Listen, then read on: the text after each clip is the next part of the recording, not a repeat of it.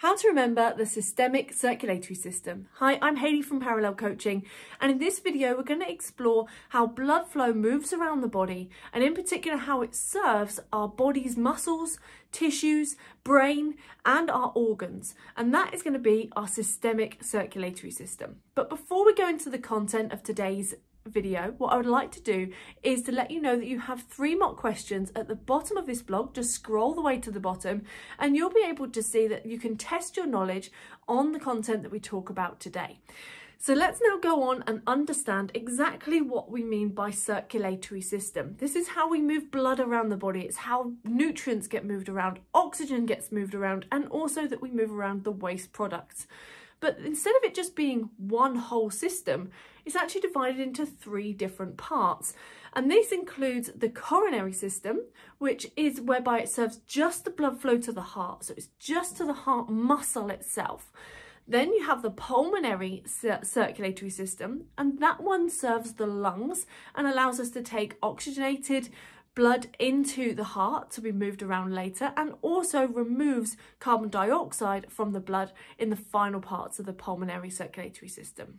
But the final one is the systemic circulatory system, and that is what we're going to look at today. This is whereby we're moving blood around the body and we're able to take that rich oxygenated blood, move it into our body's tissues, muscles, brain, organs, and then we can get rid of the waste products that are therefore put back into the blood at that point and moved back to our heart, ready to be pumped into the pulmonary circulatory system. That's what we're going to look at today. So first of all, let's understand the sequence as we work our way through. Now we're actually going to start at the left ventricle. Now this isn't the left as you look at it, it's the left of the person whose heart this is. So it may appear on the right hand side of your screen or right hand side of your page if you're looking at an image. But we're going for the left ventricle as the first starting point of our systemic circulatory system.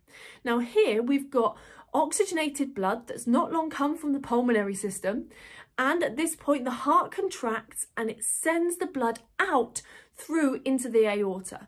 Now the aorta is a thick artery. It's the thickest of all of them. It's about the thickness of your thumb, and that aorta then pushes that blood down under high amounts of pressure down into what we call arteries, and then finally down into arterioles. Now these are basically getting smaller and smaller and smaller, much like how if you look at a tree, the tree trunk is thick, that's like the aorta, and then it branches down into a thick branch, and then into thin branches, and even thinner branches, resulting finally at the end with the leaves that have these small little capillaries, these little lines on the leaves. And we have those capillaries too, which lead into our muscles, which lead onto our tissues of our body, our organs, and to our brain. And actually that is the point whereby we're able to move that rich oxygenated blood across the barrier in the capillaries right into the muscle cell or the cells that we require. So all of those nutrients can move into that cell. Then from here, the cell would have finished with its waste products that it's maybe used from energy production or any other means. And at that point, it moves into the blood and into the next set of capillaries. Now from here in the body where it's surrounded by the capillaries, we start to go back up towards the heart, which is what we call venous return. So we go from the capillaries, then we go to something called venules, then we go to something called veins, and then finally the vena cava. And the vena cava returns it back to the right atrium. Now this is the full sequence of the systemic circulatory system.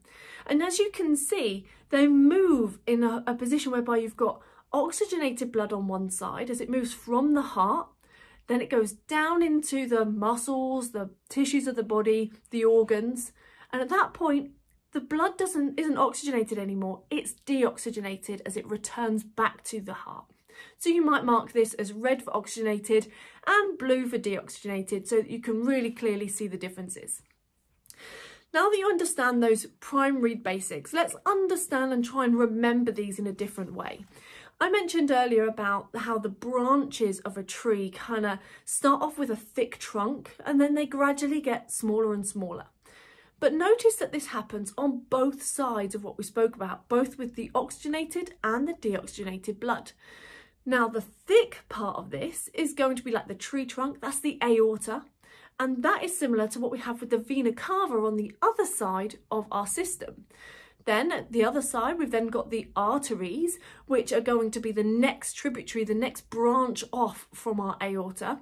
On the other side, we've got the veins, and then we've got arterioles, the same as venules.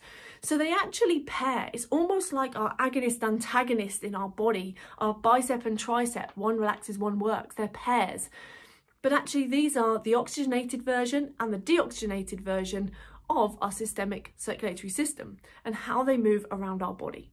So you can see that these are paired, and we actually go into this in a lot more detail in our Revision Mastery Bootcamp when we explore these different types of arteries and different types of veins and easy ways to remember how they're moving around the body and easy ways to see them on screen as well. Now that's everything you need to know about the systemic circulatory system. It just comes down to understanding where it starts, where it ends, and the function of each part of the systemic circulatory system. So I recommend that you take a moment to try and draw this out so you can really see how the blood flow moves from the heart through all of our arteries to our body, and then that's oxygenated blood, and then from our body it then goes through our veins back to the heart.